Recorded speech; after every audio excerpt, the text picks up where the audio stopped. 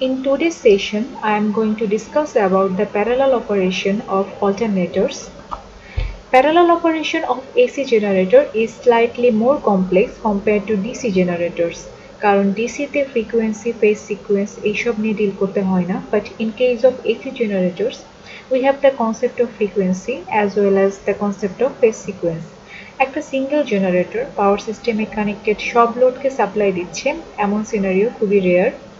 Other than emergency generators, rarely there is a case where a single isolated generator supplies a load in the power system network. Usually demand fulfill করার জন্য একাধিক অল্টারনেটরকে parallelly connect করা হয়। একটা অল্টারনেটরকে অন্য একটা অল্টারনেটরের সাথে প্যারালালি কানেক্ট করা বা কোনো কমন বাসের সাথে কানেক্ট করার প্রসিজারকে সিনক্রোনাইজিং বলা হয়। There are basically two cases. One is when it is in parallel with other generator and the other one is when it is in parallel with infinite bus. Now, what is infinite bus? Basically, an infinite bus is a collection of lots of generators. For example, the power grid of Bangladesh is an example of infinite bus. We also have northern power grid, western power grid, etc. এই power grid গুলা সবই হচ্ছে infinite bus এর example. প্রতিটা গ্রিডেরই নিজস্ব power station থাকে যেখানে নিজস্ব অল্টারনেটরস থাকে এবং সবকিছুই প্যারালালি রান করে। So infinite bus is a collection of generators which are working in parallel. এই পাওয়ার গ্রিড বা এই ইনফাইনাইট বাস তারা এতটাই পাওয়ারফুল যে ইট ইম্পোজেস its own voltage and frequency আপন any other generator that is connected to its terminal. মানে গ্রিডের যে নিজস্ব ভোল্টেজ এবং ফ্রিকোয়েন্সি আছে, কোনো অল্টারনেটর যদি গ্রিডের সাথে কানেক্ট হয় তাহলে সেই অল্টারনেটরকে ওই গ্রিডের ভোল্টেজ এবং ফ্রিকোয়েন্সি মেনটেন করতে হয়। অল্টারনেটর এই ক্ষেত্রে চাইলেই কানেক্ট হওয়ার পরে সেটা টার্মিনাল ভোল্টেজ এবং ফ্রিকোয়েন্সি চেঞ্জ করতে পারে না বা মডিফাই করতে পারে না। তার মানে বলতে পারি যে here the alternator terminal voltage and frequency is fixed if it is connected to an infinite bus. তো এই বিষয়টা আমাদেরকে একটু মাথায় রাখতে হবে যে অল্টারনেটর যদি ইনফাইনাইট বাসের সাথে কানেক্ট হয় সেই ক্ষেত্রে তার টার্মিনাল ভোল্টেজ এবং ফ্রিকোয়েন্সি এটা ফিক্স হয়ে যাবে ইনফাইনাইট বাসের টার্মিনাল ভোল্টেজ এবং ফ্রিকোয়েন্সির সাথে। Now we are going to see the conditions required for paralleling operation. একটা অল্টারনেটরকে প্যারালালি কানেক্ট করার আগেই এই কন্ডিশনগুলো ফুলফিল করতে হয়। কন্ডিশন ফুলফিল হলে দেন প্রপার প্রসিজার ফলো করার মাধ্যমে সিনক্রোনাইজেশন কমপ্লিট করা হয়।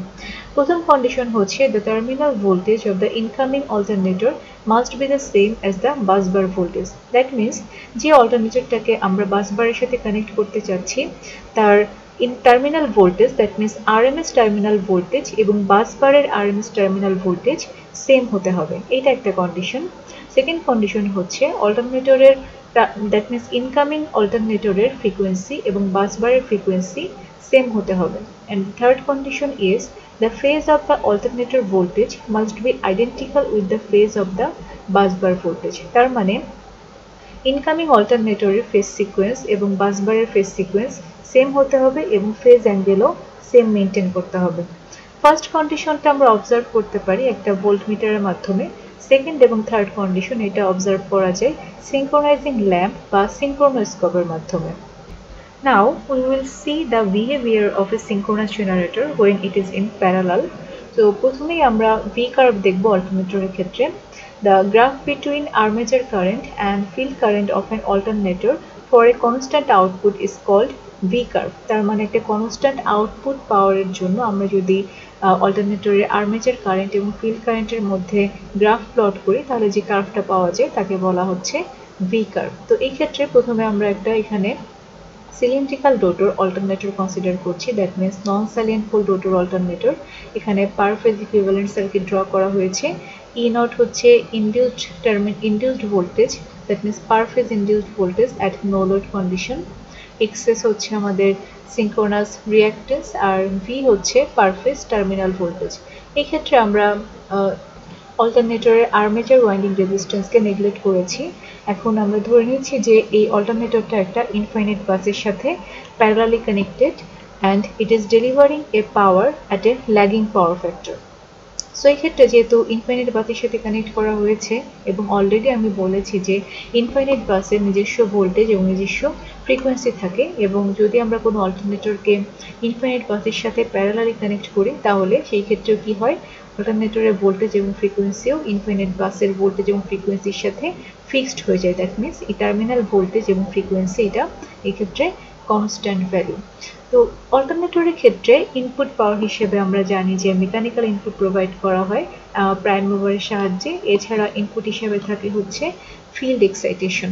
এখন আমরা যদি অল্টারনেটরের বিহেভিয়ার যদি অ্যানালাইসিস করতে চাই সেই ক্ষেত্রে আমরা কি করতে পারি, আমরা এই ইনপুট যে প্যারামিটারগুলি আছে ফিল্ড এক্সাইটেশন এবং মেকানিক্যাল ইনপুট, এই ফিল্ড এক্সাইটেশনগুলোকে ভ্যারি করার মাধ্যমে অল্টারনেটরের বিহেভিয়ার আমরা অ্যানালাইসিস করতে পারি। বাট এই ক্ষেত্রে অ্যানালাইসিস করার সময় অ্যাট এ টাইম আমরা দুইটা কম্পোনেন্টকে ভ্যারি করতে পারবো না, আমাদেরকে যে কোনো একটা কম্পোনেন্টকে প্যারামিটারকে আমাদের ফিক্সড রেখে অন্য প্যারামিটারকে ভ্যারি করতে হবে। তো ভি কার্ভের ক্ষেত্রে আমরা mechanical input that means prime মুভারের মাধ্যমে যে ইনপুটটা প্রোভাইড করা হয় মেকানিক্যাল ইনপুটটাকে আমরা ফিক্সড কনসিডার করি, ফিক্সড রাখি এবং ফিল্ড এক্সাইটেশনটাকে এই ক্ষেত্রে ভ্যারি করা হয়। আরেকটা ব্যাপার হচ্ছে যে অল্টারনেটর যদি ইনফিনিট বাসের সাথে কানেক্টেড থাকে এবং যদি মেকানিক্যাল ইনপুট ফিক্সড থাকে সেই ক্ষেত্রে অল্টারনেটর যে রিয়েল পাওয়ার জেনারেট করে সেই রিয়েল পাওয়ারটা অলওয়েজই কনস্ট্যান্ট থাকে। তার মানে মেকানিক্যাল ইনপুট যদি ফিক্সড রাখি সেই ক্ষেত্রে অল্টারনেটর যে রিয়েল পাওয়ার জেনারেট করবে সেই রিয়েল পাওয়ারটাও ফিক্স থাকবে।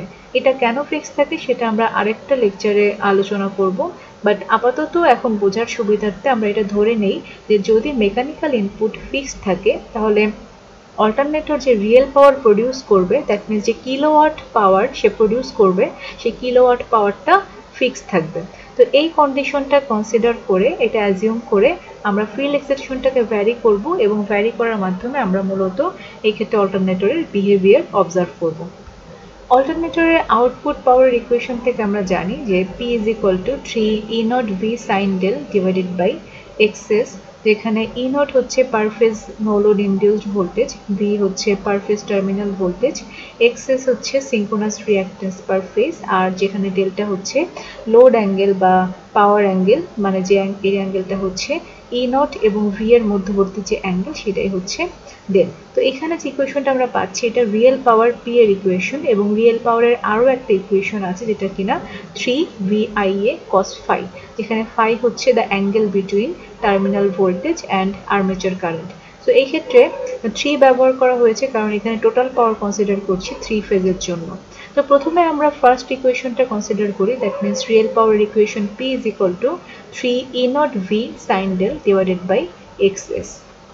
এখন এই ইকুয়েশনটাকে এভাবে করে জাস্ট আমরা একটু সাজিয়ে এভাবে লিখতে পারি, আর আমরা ইকুয়েশন থেকে দেখতে পাই যে real power it depends on the terminal voltage, no load induced voltage, load angle and access. তো এই ক্ষেত্রে যেহেতু টার্মিনাল ভোল্টেজ অলওয়েজই ফিক্স থাকে, যেহেতু আমরা ইনফিনিট বাসের সাথে কানেক্ট করেছি টার্মিনাল ভোল্টেজ V এটা কনস্ট্যান্ট থাকবে এবং সিঙ্ক্রোনাস রিঅ্যাক্ট্যান্স সেটাও ম্যানুফ্যাকচার করার পরে এটাও কনস্ট্যান্ট থাকবে। আর no load induced voltage E naught এর একটা ইকুয়েশন আমরা জানি, এটা আমরা ফেজর ডায়াগ্রামের সময় দেখেছিলাম, E naught is equal to V plus IARA plus IA JXS। তো এই ইকুয়েশন থেকে আমরা প্রথমে ফেজর ডায়াগ্রামটা ড্র করব, ফেজর ডায়াগ্রাম ড্র করার মাধ্যমে আমরা হচ্ছে অ্যানালাইসিসটা এক্ষেত্রে কমপ্লিট করব। তো প্রথমে ফেজর ডায়াগ্রাম ড্র করার ক্ষেত্রে আমরা রেফারেন্স হিসেবে ধরে নিচ্ছি টার্মিনাল ভোল্টেজ V, কারণ যেহেতু এই ক্ষেত্রে টার্মিনাল ভোল্টেজ V ইনফিনিট বাসের সাথে কানেক্টেড, সো টার্মিনাল ভোল্টেজ কখনোই চেঞ্জ হবে না, এই ভোল্টেজটা ফিক্স থাকবে। তো এই কারণে আমাদের V হচ্ছে এই ক্ষেত্রে রেফারেন্স। আর যেহেতু বলেছি যে আমরা ধরে নিচ্ছি যে alternator is supplying power at a lagging power factor, so এই ক্ষেত্রে আমাদের অল্টারনেটরের যে কারেন্ট সে ডেলিভার সাপ্লাই দিবে সেই কারেন্টটা হবে lagging current, that means IA will be lagging current এবং ভোল্টেজ এবং কারেন্টের মধ্যবর্তী অ্যাঙ্গেল হচ্ছে phi। এই ক্ষেত্রে আমরা যেহেতু আর্মেচারের পার ফেজের রেজিস্ট্যান্সটাকে নেগলেক্ট করেছি, সো IARA এই টার্মটাকে আমরা নেগলেক্ট করতে পারি বা বাদ দিতে পারি। সো আমরা এরপরে ড্র করব হচ্ছে IA JXS। IA JXS এই টার্মটা এই ফেজরটা যোগ হবে V এর সাথে এবং এটা অবশ্যই I এর সাথে আর্মেচার কারেন্টের সাথে 90 ডিগ্রি অ্যাঙ্গেলে থাকবে। সো আমরা ফেজর IA JXS কে ড্র করতে পারি এবং যে পয়েন্ট থেকে শুরু করেছিলাম দ্যাট মিনস মূল বিন্দু থেকে এই টার্মিনাল পর্যন্ত যদি আমরা কানেক্ট করে দিই তাহলে যে ভেক্টরটা পাবো সেটা হচ্ছে আমাদের নো লোড অবস্থার ইনডিউসড ভোল্টেজ E naught। সেই অবস্থায় আমাদের ভেক্টর ডায়াগ্রামটা ড্র হয়ে গেল। আমরা ধরে নিচ্ছি যে এটা একটা পার্টিকুলার অ্যামাউন্ট অফ ফিল্ড কারেন্টের জন্য আমরা এই পরিমাণ ইনডিউসড ভোল্টেজ পাই। এছাড়া এই ভি টার্মিনাল ভোল্টেজ ভি এবং ইনডিউসড ভোল্টেজ ই নট এর মধ্যবর্তী অ্যাঙ্গেল হচ্ছে লোড অ্যাঙ্গেল ডেল্টা বা পাওয়ার অ্যাঙ্গেল ডেল্টা। সো একটা particular amount of field excitation বা ফিল্ড কারেন্টের জন্য আমরা ই নট পরিমাণ ভোল্টেজ পাচ্ছি, যে সময় তাদের মধ্যবর্তী অ্যাঙ্গেল হচ্ছে ডেল্টা। এখন আমরা ইনডিউসড ভোল্টেজের ইকুয়েশন থেকে দেখেছিলাম যে no load induced voltage is directly proportional to flux and also directly proportional to the speed of field. That means আমরা যদি ফিল্ড এক্সাইটেশনটাকে ভ্যারি করি, সেই ক্ষেত্রে নো লোড অবস্থায় যে ইনডিউসড ভোল্টেজ তার ম্যাগনিটিউডও ভ্যারি করবে। সো আমরা যদি ফিল্ড এক্সাইটেশন বাড়াই, সেই ক্ষেত্রে ইনডিউসড ভোল্টেজের ম্যাগনিটিউড বাড়বে। ফিল্ড এক্সাইটেশন যদি কমাই, সেই ক্ষেত্রে নো লোড অবস্থার ইনডিউসড ভোল্টেজের ম্যাগনিটিউড কমে যাবে। সেটা হচ্ছে জাস্ট আমরা ইকুয়েশন থেকে কনক্লুড করতে পারি। সো এই অবস্থায় আমাদের যে নো লোড অবস্থার ইনডিউসড ভোল্টেজ আছে একটা পার্টিকুলার অ্যামাউন্ট অফ ফিল্ড কারেন্টের জন্য, সেটা হচ্ছে ই নট।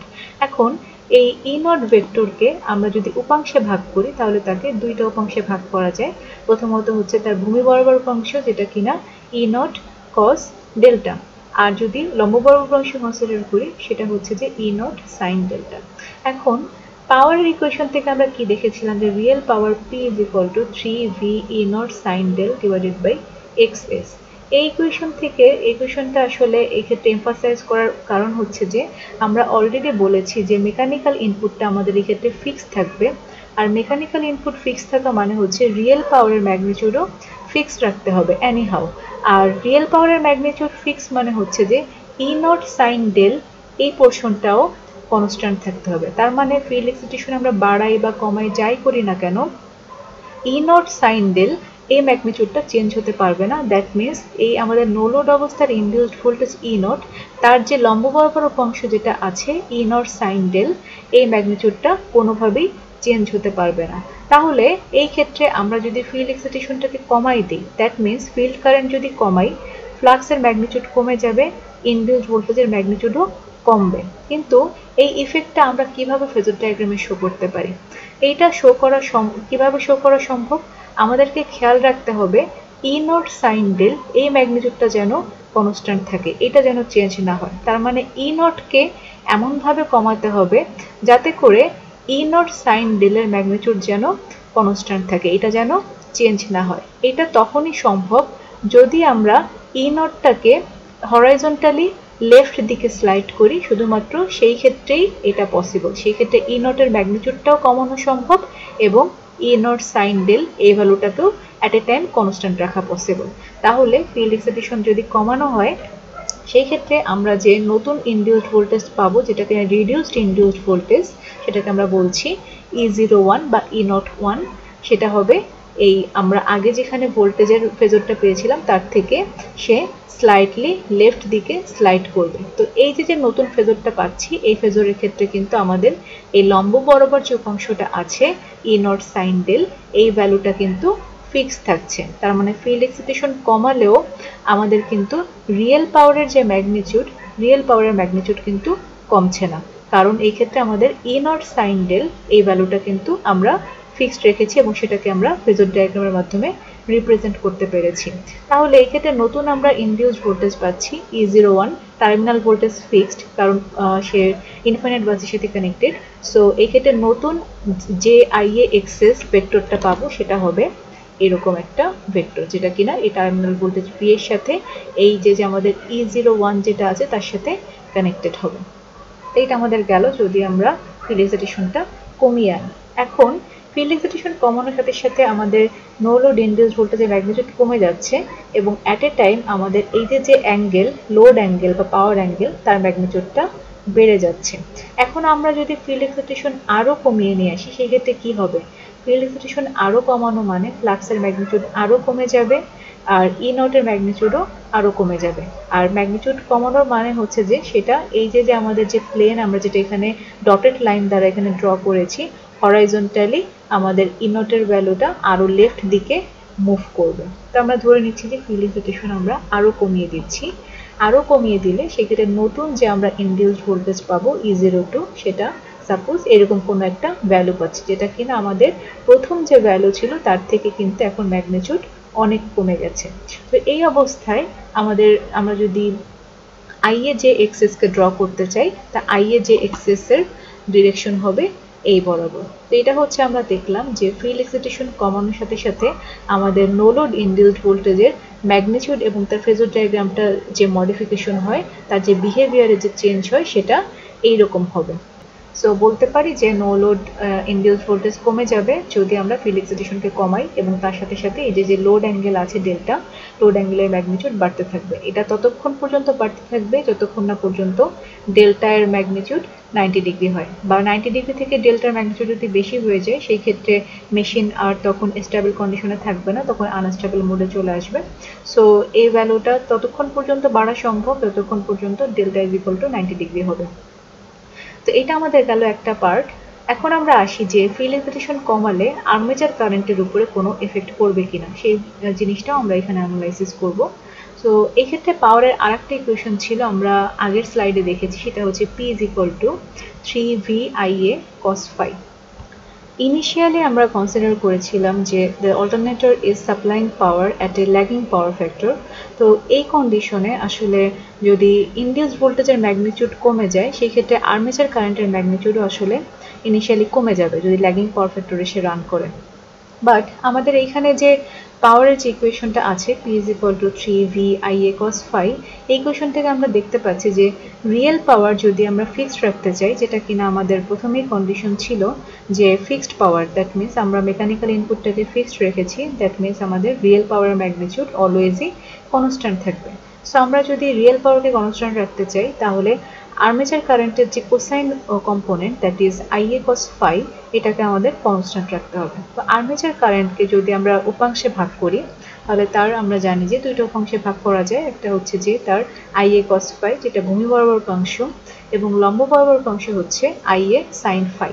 তো আমাদের হচ্ছে এখানে কনসিডারেশন হচ্ছে IA cos phi, that means তার ভূমি বরাবর উপাংশটাকে আমাদের ফিক্সড রাখতে হবে যদি আমরা রিয়েল পাওয়ারকে ফিক্সড রাখতে চাই। কিন্তু ফিল্ড এক্সাইটেশন কমানোর সাথে সাথে যে ইফেক্ট সেটা হচ্ছে কি, যে ইনডিউসড ভোল্টেজের ম্যাগনিটিউড কমে যাচ্ছে, আর ইনডিউসড ভোল্টেজের ম্যাগনিটিউড কমে গেলে সেই ক্ষেত্রে আর্মেচার কারেন্টের ম্যাগনিটিউডটাও ইনিশিয়ালি কমে যাবে।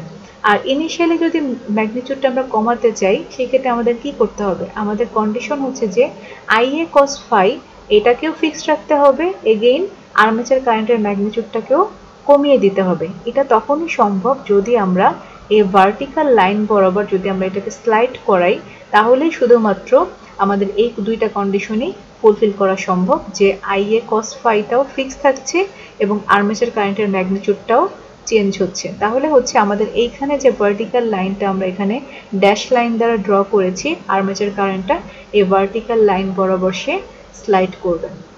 তাহলে আমাদের ইনিশিয়াল যে ফিল্ড এক্সাইটেশন ছিল, মানে যে ফিল্ড এক্সাইটেশনের জন্য আমরা E0 পরিমাণ ভোল্টেজ পেতাম, তার থেকে আমরা কি করেছি, ফিল্ড এক্সাইটেশনটা কমিয়েছি। কমানোর পরে আমরা এই E01 পরিমাণ ভোল্টেজ পাচ্ছি। তাহলে এই ক্ষেত্রে একই সময়ে আমরা যে কারেন্টটা পাবো সেই কারেন্টের ম্যাগনিটিউডটাও কি হবে, অরিজিনাল যে আর্মেচার কারেন্ট ছিল তার থেকে আমাদের আর্মেচার কারেন্টের ম্যাগনিটিউডটা কমে যাবে। এটা আরো একভাবে বোঝা যায় কেন কমে যাচ্ছে, সে কমে যাওয়ার যদি আমরা বুঝতে চাই সেটা এভাবে বোঝা যাচ্ছে যে এই ক্ষেত্রে আমাদের এই যে কম্পোনেন্টটা ছিল যে IA এক্সেস, এই কম্পোনেন্টটা কিন্তু আমাদের ফিল্ড এক্সাইটেশন কমে যাওয়ার সাথে সাথে সে কিন্তু আরো খাড়া বা স্টিপার হয়েছে। তো এইটা খাড়া বা স্টিপার হওয়া তখনই সম্ভব যদি আর্মেচার কারেন্টটাও কি হয়, যদি সে ভোল্টেজ এবং কারেন্টের মধ্যবর্তী অ্যাঙ্গেলটা রিডিউস হয়, সেই ক্ষেত্রে কিন্তু আমরা এই IA যে এক্সেসটাকে বলতে পারবো যে সে আরো স্টিপার বা খাড়া হবে। তো এইভাবে করেও আমরা বলতে পারি যে আমরা যদি ফিল্ড এক্সাইটেশনটা কমাই সেই ক্ষেত্রে ভোল্টেজ এবং টার্মিনাল ভোল্টেজ এবং আর্মেচার কারেন্টের মধ্যবর্তী অ্যাঙ্গেলের ম্যাগনিটিউড কমে যাবে। এবং এই ম্যাগনিটিউড কমে যাওয়া মানে কি, কমে যাওয়া মানে হচ্ছে যে আমাদের আর্মেচার কারেন্টের ম্যাগনিটিউডটাও কমে যাচ্ছে।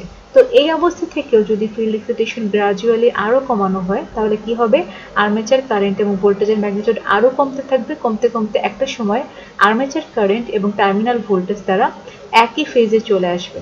তো একই ফেজে আসা মানে কি, ভোল্টেজ এবং কারেন্ট একই ফেজে আসা মানে হচ্ছে আমাদের অল্টারনেটরটা কিন্তু এই ক্ষেত্রে ইউনিটি পাওয়ার ফ্যাক্টরে রান করবে। দ্যাট মিনস এখানে মূল কথা হচ্ছে ফিল্ড এক্সাইটেশন যদি কমানো হয় তাহলে কি হচ্ছে, কমানো হলে অল্টারনেটর যেটা কিনা আগে ল্যাগিং পাওয়ার ফ্যাক্টরে রান করছিল সে আস্তে আস্তে কি হচ্ছে, কম ল্যাগিং হচ্ছে, মানে সে আস্তে আস্তে করে ইউনিটির দিকে যাচ্ছে, ইউনিটি পাওয়ার ফ্যাক্টরের দিকে যাচ্ছে। এবং ফিল্ড এক্সাইটেশন যদি কন্টিনিউয়াসলি আমরা কমাতেই থাকি তাহলে একটা সময় যে কি হবে, ভোল্টেজ এবং কারেন্ট একই ফেজে চলে আসবে এবং অল্টারনেটর ইউনিটি পাওয়ার ফ্যাক্টরে রান করবে। এবং আমরা যদি ফিল্ড এক্সাইটেশন আরও কমিয়ে নিয়ে আসি সেই ক্ষেত্রে কি হবে, ফিল্ড এক্সাইটেশন আরও কমিয়ে আনলে সাপোজ এই অবস্থায় যদি আমরা আসি, এক্ষেত্রে আমরা দেখেছি যে আমাদের ইনডিউসড ভোল্টেজের ম্যাগনিটিউড অনেক কমে গেছে এবং এই ক্ষেত্রে আই এর যে এক্সেসের যে ডিরেকশন সেটাও কিন্তু এই ক্ষেত্রে অনেক তার যে 90 ডিগ্রি যে অ্যাঙ্গেল ছিল 90 ডিগ্রি অ্যাঙ্গেল ক্রস করে সে আরও লেফটের দিকে চলে আসছে। সো এই ক্ষেত্রে যে আইএ এক্সেস এটা কিন্তু আর্মেচার কারেন্ট আই এর সাথে 90 ডিগ্রি অ্যাঙ্গেলে অলওয়েজই থাকবে। তো এটা তখনই সম্ভব হবে যদি আর্মেচার কারেন্ট সে যদি এই অবস্থায় আসে, দ্যাট মিনস যদি লিডিং পাওয়ার ফ্যাক্টরে চলে আসে, তখনই কিন্তু আমাদের এই ফেজরের ডিরেকশনটা মেনটেন করা সম্ভব। দ্যাট মিনস আমরা যদি এই ফিল্ড এক্সাইটেশনকে আরও কমাতে থাকি সেই ক্ষেত্রে আমরা বলতে পারি যে আর্মেচার কারেন্ট কি হবে, ইউনিটি পাওয়ার ফ্যাক্টর ক্রস করে একটা সময় সে লিডিং পাওয়ার ফ্যাক্টরে রান করবে। এবং এই যে আর্মেচার কারেন্টে যে লিডিং পাওয়ার ফ্যাক্টরে রান করছে এই ক্ষেত্রে কিন্তু আর্মেচার কারেন্টের ম্যাগনিটিউড এগেইন আবার সে কিন্তু বাড়া শুরু করেছে।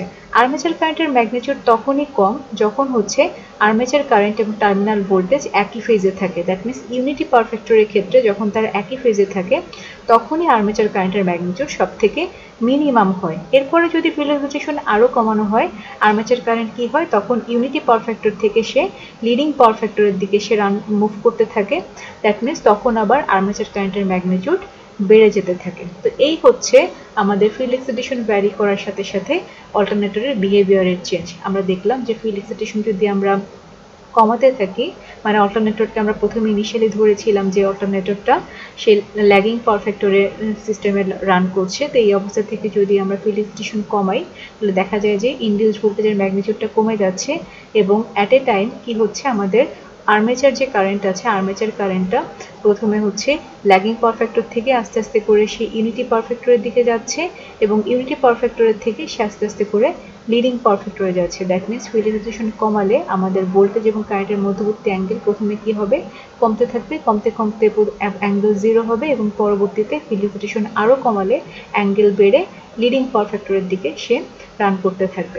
তো এই ডিসকাশনের থেকে আমরা এখানে কয়েকটা কনক্লুশন আসতে পারি। প্রথমত হচ্ছে যে মেকানিক্যাল ইনপুট যদি আমরা কনস্ট্যান্ট রাখি সেই ক্ষেত্রে আমাদের অল্টারনেটরের রিয়েল পাওয়ার আউটপুট কনস্ট্যান্ট থাকবে এবং এই কনস্ট্যান্ট রিয়েল পাওয়ার আউটপুটের ক্ষেত্রে যদি ফিল্ড এক্সাইটেশনটাকে আমরা রিডিউস করি সেই ক্ষেত্রে আমাদের পাওয়ার অ্যাঙ্গেল বা লোড অ্যাঙ্গেল সেটা কি হচ্ছে, সেটা আস্তে আস্তে করে বাড়বে এবং কতক্ষণ পর্যন্ত বাড়তে থাকবে, যতক্ষণ না পর্যন্ত এটা 90 ডিগ্রি হয়, 90 ডিগ্রি অ্যাঙ্গেল পর্যন্ত এটাকে আমরা বাড়াতে পারবো। তো সেই ক্ষেত্রে ইনডিউসড ভোল্টেজের ম্যাগনিটিউড অবশ্যই কমে যাচ্ছে কিন্তু রিয়েল পাওয়ার কিন্তু অবশ্যই ফিক্স থাকছে এবং আমাদের যে পাওয়ার ফ্যাক্টর অ্যাঙ্গেল যেটা ছিল ফাই, এটা কন্টিনিউসলি চেঞ্জ হচ্ছে ফ্রম ল্যাগিং টু লিডিং। তো এই অবস্থায় আমরা যদি একটা আমরা যদি একটা কার্ভ ড্র করি যেটা কিনা ভি কার্ভ বলা হচ্ছে, যেটা হচ্ছে আর্মেচার কারেন্ট এবং ফিল্ড এক্সাইটেশনের মধ্যবর্তী যে গ্রাফ, দ্যাট মিনস আমরা যদি এক্স এক্সিসে ফিল্ড কারেন্ট এবং ওয়াই এক্সিসে যদি আমরা আর্মেচার কারেন্ট নিয়ে একটা গ্রাফ যদি প্লট করি তাহলে যে গ্রাফটা পাবো সেটাকে বলা হচ্ছে V curve for alternator. So এটাকে কেন ভি কার্ভ বলা হচ্ছে সেটা আমরা এখন দেখি।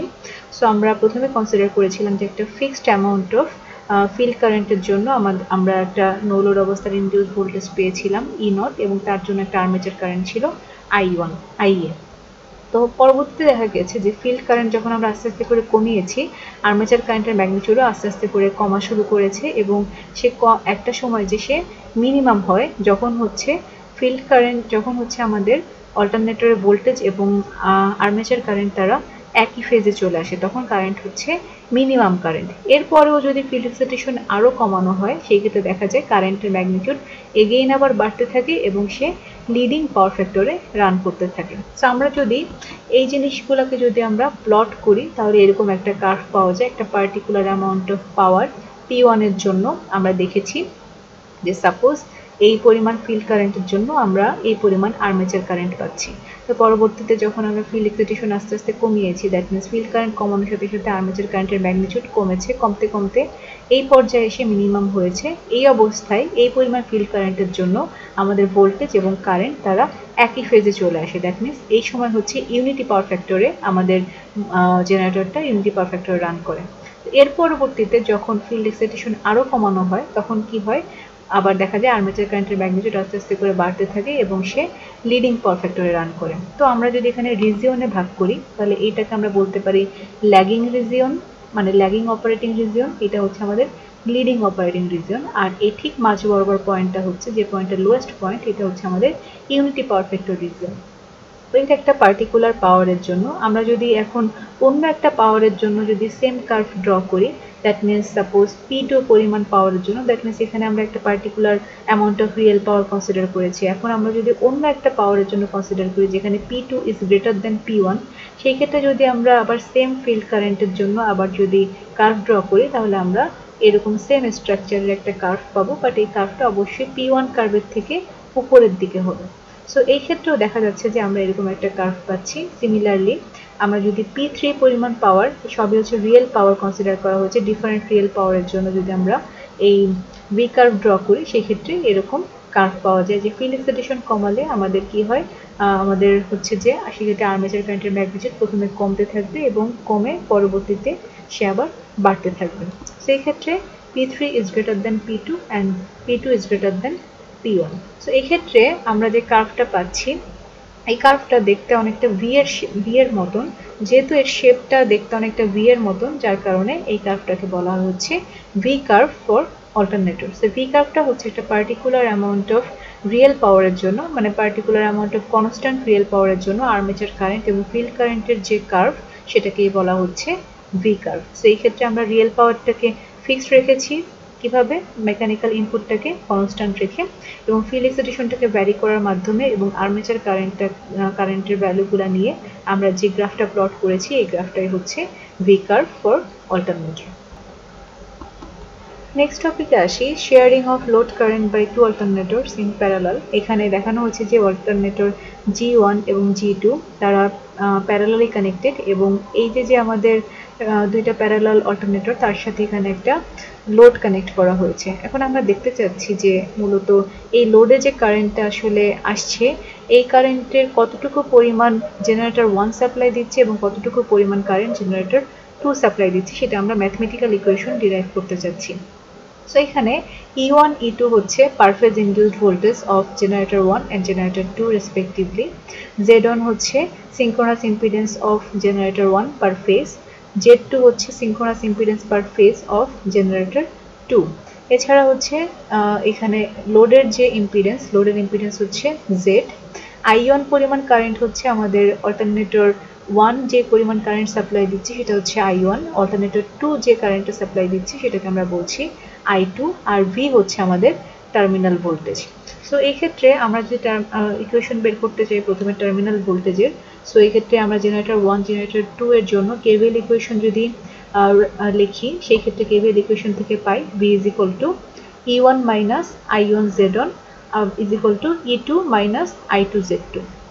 সো এই ইকুয়েশন থেকে আমরা আর্মেচার কারেন্ট বা I1 কারেন্ট I2 কারেন্টের ইকুয়েশনটা আমরা লিখতে পারি। সেখান থেকে আসে I1 is equal to E1 minus V by Z1 এবং I2 is equal to E2 minus V by Z2। তার মানে হচ্ছে জেনারেটর 1 এই পরিমাণ কারেন্ট সাপ্লাই দিবে, জেনারেটর 2 এই পরিমাণ কারেন্ট সাপ্লাই দিবে। তাহলে total current I is equal to I1 plus I2 এবং এই দুইটা ইকুয়েশনের সামেশন। সো এই ক্ষেত্রে আমরা লোডেড কন্ডিশনে জেনারেটর কি পরিমাণ কারেন্ট সাপ্লাই দিবে সেটা আমরা বের করেছি। নো লোড কন্ডিশনে জেনারেটর 1 এবং জেনারেটর 2 এদের টার্মিনাল ভোল্টেজ যদি সেম হয় তাহলে এখানে কোনো সার্কুলেটিং কারেন্ট ফ্লো করে না। বাট যদি আমাদের টার্মিনাল ভোল্টেজ যদি ফিক্সড না সেম না হয়, দ্যাট মিনস E1 এবং E2 ইনডিউস জেনারেটেড ভোল্টেজ যদি সেম না হয় সেক্ষেত্রে কি হবে, সেক্ষেত্রে নো লোড কন্ডিশনে এই জেনারেটর 1 এবং জেনারেটর 2 এদের ব্রাঞ্চের মধ্য দিয়ে সার্কুলেটিং কারেন্ট ফ্লো করতে থাকবে। সো নো লোড কন্ডিশনে যে পরিমাণ সার্কুলেটিং কারেন্ট ফ্লো করে তার ম্যাগনিটিউড যদি বের করতে চাই তাহলে আমরা এই লুপে একটা কেভিএল ইকুয়েশন লিখতে পারি যেখান থেকে IC সমান বের করা যায় circulating current at no load is E1 minus E2 divided by Z1 plus Z2। এখন যদি দুইটা জেনারেটরের ক্ষেত্রে ইনডিউসড ভোল্টেজের ম্যাগনিটিউড সমান হয় তাহলে সেক্ষেত্রে কোনো সার্কুলেটিং কারেন্ট থাকবে না, বাট যদি দুইটা ইনডিউসড ভোল্টেজ সমান না হয় সেক্ষেত্রে অবশ্যই নো লোড কন্ডিশনেও আমাদের এই জেনারেটরের মধ্য দিয়ে সার্কুলেটিং কারেন্ট ফ্লো করতে থাকবে। এই জন্য অবশ্যই যখন দুইটা অল্টারনেটরকে প্যারালালি কানেক্ট করা হয় তখন অলওয়েজ এটা মেনটেন করা হয় যেন দুইটারই টার্মিনাল ভোল্টেজ সেম থাকে, যাতে করে কোনো সার্কুলেটিং কারেন্ট যেন অল্টারনেটরের ব্রাঞ্চের মধ্য দিয়ে ফ্লো করতে না পারে। এখন আসি যে অল্টারনেটরকে প্যারালালি কানেক্ট করার কি কি অ্যাডভান্টেজ আছে। অনেক অ্যাডভান্টেজই আছে। প্রথম অ্যাডভান্টেজ হচ্ছে যে continuity of service. That means কোনো কারণে একটা জেনারেটর যদি নষ্ট হয়ে যায় বা আউট অফ সার্ভিস হয়ে যায় সেই ক্ষেত্রেও আমরা বাকি অল্টারনেটরগুলো দিয়ে আনইন্টারাপ্টেড পাওয়ার সাপ্লাই পেতে পারি। এটা হচ্ছে আমাদের ফার্স্ট অ্যাডভান্টেজ।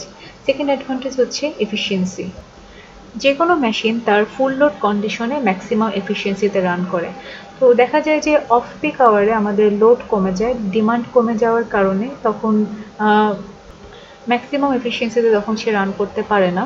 সো এই ক্ষেত্রে যদি আমরা জাস্ট একটা লার্জ ইউনিট ব্যবহার করতাম, সো সেক্ষেত্রে দেখা যেত সাপোজ আমাদের জেনারেটিং ইউনিট হচ্ছে সাপোজ 1000 ওয়াট এবং আমাদের অফ পিক আওয়ারে লোড সাপোজ কমে 200 ওয়াটে চলে আসছে। সো একটাই মাত্র হচ্ছে আমাদের ইউনিট এবং একটা ইউনিটকে আমরা চাইলেই তো ডিসকানেক্ট করতে পারি না, সেক্ষেত্রে আমাদের সাপ্লাই কন্টিনিউটি মেনটেন হবে না এবং জেনারেটরটাও তার ফুল লোডে রান করতে পারছে না। সো এই ক্ষেত্রে কি হচ্ছে, আমাদের এফিসিয়েন্সি, মেশিনের এফিসিয়েন্সি কমে যাচ্ছে। কিন্তু আমরা যদি সাপোজ 5টা স্মল ইউনিট প্যারালালি কানেক্ট করি, দ্যাট মিনস 5টা ইউনিট হচ্ছে সাপোজ 200 ওয়াট করে 5টা ইউনিটকে আমরা প্যারালালি কানেক্ট করেছি। সো অফ পিক আওয়ারে যদি আমাদের এক্ষেত্রে ডিমান্ড কমে যায়, সাপোজ ডিমান্ড কমে আমাদের চলে আসলো 200 ওয়াটে, তো সেই ক্ষেত্রে আমরা জাস্ট একটা বা দুইটা ইউনিটকে সিস্টেমে কানেক্টেড রাখলেই পারছি, বাকি ইউনিটগুলোকে আমরা সিস্টেম থেকে ডিসকানেক্ট করে দিলেই কিন্তু আমাদের সিস্টেমে ম্যাক্সিমাম এফিসিয়েন্সিতে তখন মেশিনগুলো রান করতে পারবে। তো এটা হচ্ছে আমাদের এফিসিয়েন্সি। দেন হচ্ছে মেইনটেনেন্স অ্যান্ড রিপেয়ার। মেশিনগুলোকে কিছুদিন পরপরই হচ্ছে রুটিন চেকের জন্য নিতে হয় বা তার মেইনটেনেন্সের জন্য নিতে হয়। সো মেইনটেনেন্স বা রিপেয়ারের জন্য যদি আমরা কোনো একটা ইউনিটকে খুলে নিয়ে যাই আর আমাদের সিস্টেমে যদি অন্য কোনো ইউনিট অ্যাভেলেবেল না থাকে, সেই ক্ষেত্রে আমাদের যে কনজিউমার আছে, কনজিউমার সাইডে কিন্তু কন্টিনিউয়াস সাপ্লাই মেনটেন করা পসিবল হয় না। সো এই ক্ষেত্রে একাধিক ইউনিট যদি থাকে সেই ক্ষেত্রে আমরা কোনো একটা ইউনিটকে যদি খুলে মেনটেন্যান্সের জন্য নেই বা রিপেয়ারের জন্য নেই, বাদবাকি ইউনিটগুলো দিয়ে সাপ্লাই কন্টিনিউটি মেনটেন করা পসিবল হয়। আর ফাইনালি হচ্ছে যে আমাদের লোড গ্রোথ, দ্যাট মিনস দিন যত যায় আমাদের ডিমান্ড তত বাড়তে থাকে। সো এই ইনক্রিজিং ডিমান্ডকে যদি আমরা ফুলফিল করতে চাই, সো গ্রিডের সাথে কিন্তু কি করতে হবে, তখন একাধিক প্যারালাল ইউনিট কানেক্ট করলে এই কন্টিনিউয়াস যে গ্রোথ অফ ডিমান্ড যেটা আছে সেটাকে ফুলফিল করা পসিবল হবে। সো এইগুলাই হচ্ছে আমাদের advantages of parallel operations of alternator.